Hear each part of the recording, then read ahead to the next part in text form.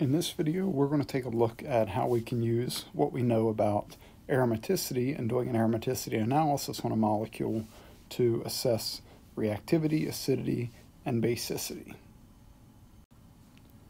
You've already learned the stability trend for aromaticity. So the most stable is going to be a molecule that's aromatic, followed by non-aromatic, and then the least stable is going to be something that's anti-aromatic. So we're going to use this as kind of our way to analyze the progress of a reaction.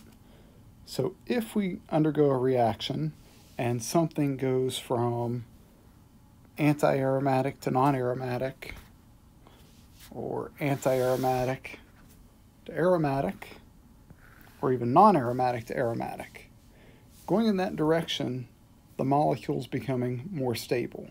So that is going to be a favored reaction.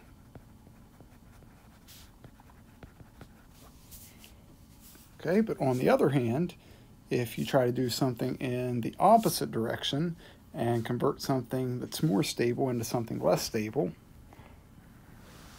like going from aromatic to non-aromatic, aromatic to anti-aromatic, or non-aromatic to anti-aromatic, that's going to be an unfavored reaction. So keeping this in mind, we're going to look at some examples.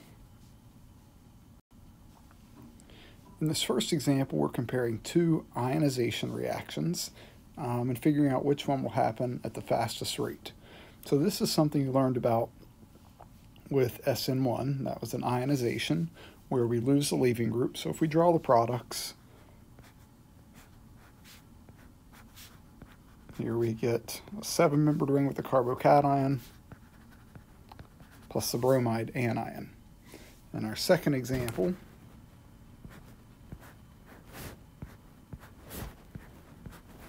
once you lose the leaving group, you get this carbocation, again, plus the bromide anion. So now what you can do is classify your starting materials and products. So in the first example, we have a ring with no double bonds, no p orbitals. That's just, it's non-conjugated, so that's non-aromatic.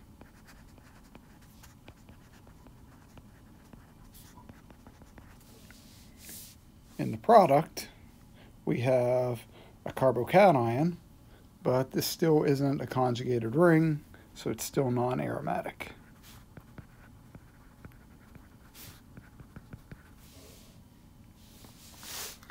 Okay, now let's do the same thing in the second example.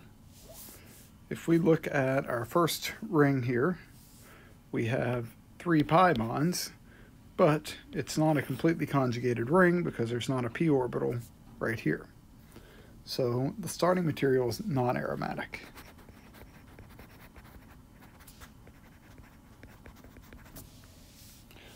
The product, if we look at this, now we have a completely conjugated ring, because remember, we put a p orbital everywhere you have a double bond.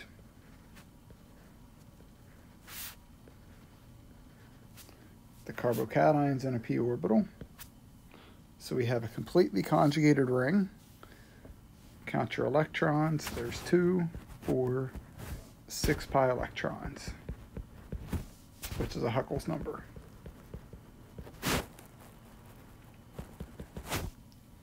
So this ring in the product is actually aromatic.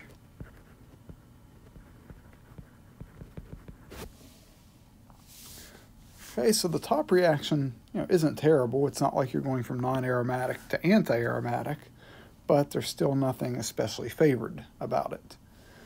Versus the second example, you're going from something non-aromatic to something aromatic. So you're actually gaining instability there. So the bottom reaction is going to be the faster reaction.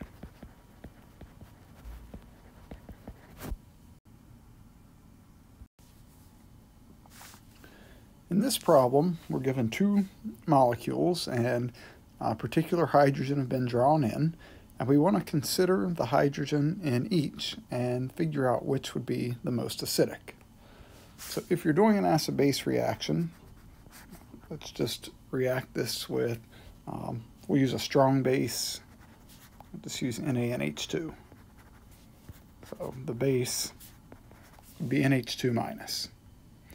All right, so that, let's take one of these protons.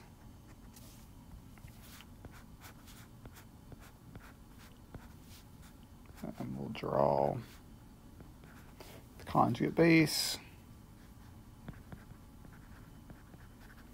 and the conjugate acid. If you want to draw the sodium, you can do that as well. All right, so there's the product for that reaction. If we look at this, our starting material, the ring, is non-conjugated, so that's non-aromatic. The product, you don't have p orbitals here or here, so the product's also non-aromatic.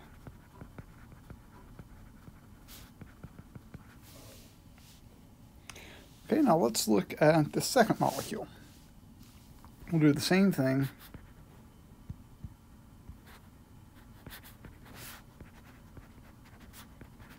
React it with this amide base. Deprotonate.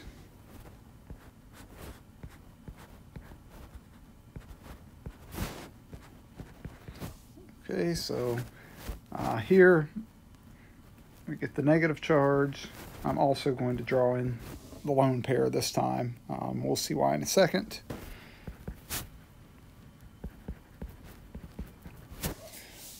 And there's your products.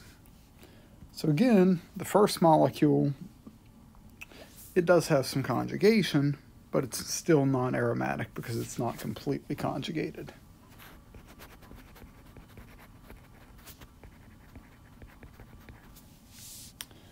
But in the product, now we can put this lone pair in a p orbital to bring it into conjugation. If we do that,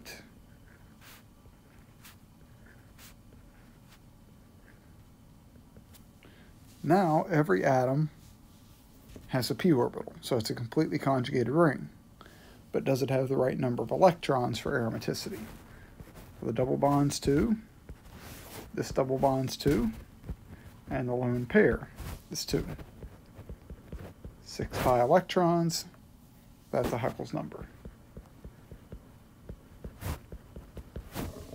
So this product is aromatic.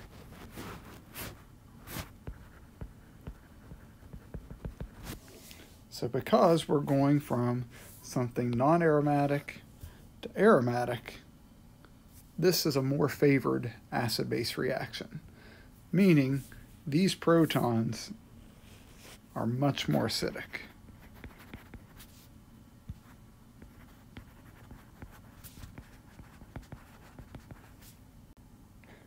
Just to give you an idea of the magnitude of the difference here, a typical hydrocarbon, like this first molecule, the pK is going to be somewhere around 50 or above. Compared to these hydrogens, which lead us to an aromatic product, the pK is about 16. That's around the same pK as water or an alcohol. So that's incredibly more acidic. In this final example, we're asked to compare the basicity of these two heterocycles. The first is pyridine, the second is pyrrole. And we know that lone pairs can act as bases. And we have a lone pair on the nitrogen in pyridine, a lone pair on the nitrogen in pyrrole.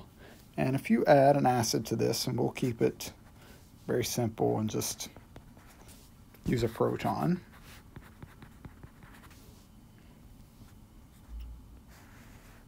That lone pair can take the proton,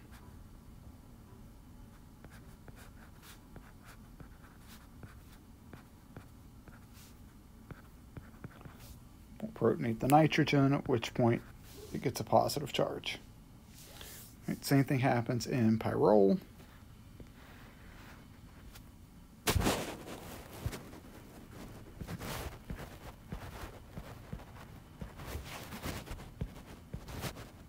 already has one hydrogen. Now we have a second, and it bears a positive charge.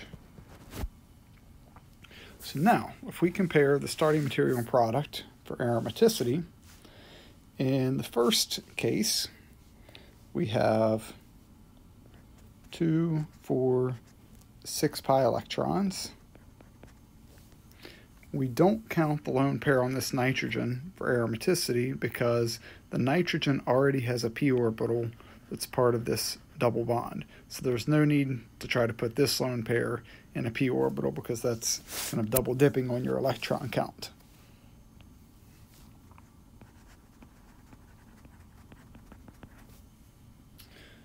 Okay, so the starting material is aromatic. Once we get to the product, we still have 2, 4, 6 pi electrons. Even though nitrogen's lone pair was used up, it wasn't involved in the aromaticity to begin with, so it doesn't really change anything. This is still an aromatic system. So, there's no huge jump in stability, but there's also no real loss in stability either. So now let's look at pyrrole. In the case of pyrrole, there's not a double bond on the nitrogen. So that means if we want to consider aromaticity, we need to think about that lone pair being in a p orbital.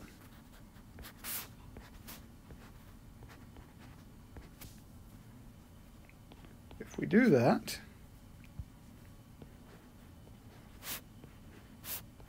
carbons with the double bonds have p orbitals. The nitrogen has a p orbital with a lone pair. It is completely conjugated. Since that lone pair is in a p orbital, we're going to count it for the pi electron count. So we have 2 in the double bond, 2 in the other double bond, 2 in the lone pair, 6 pi electrons. That's going to be an aromatic ring. Okay, so now we get to the product, and if we look at this one, now there's no longer a lone pair on the nitrogen. There's just this double bond and this double bond. So we've taken the lone pair that was part of the aromatic ring and essentially used it up. So we've lost the aromaticity there. So this is a non-aromatic ring.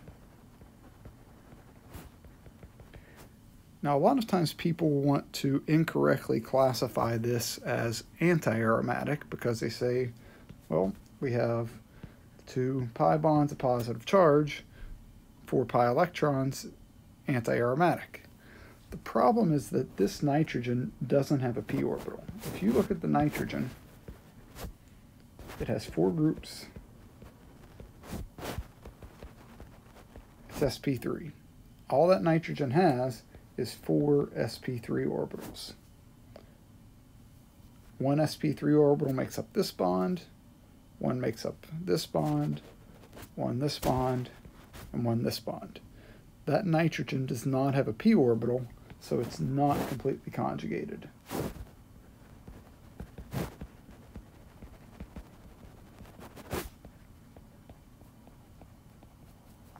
That's the difference between a positive charge on a heteroatom versus a positive charge on a carbon. A positive charge on a carbon is in a p orbital. That's not the case with these heteroatoms. So with this, you're going from aromatic to non-aromatic. You're decreasing in stability. So this will be a slower reaction. The top, even though there's no huge gain, you're not getting worse. So that'll be a faster reaction. So pyridine is the stronger base.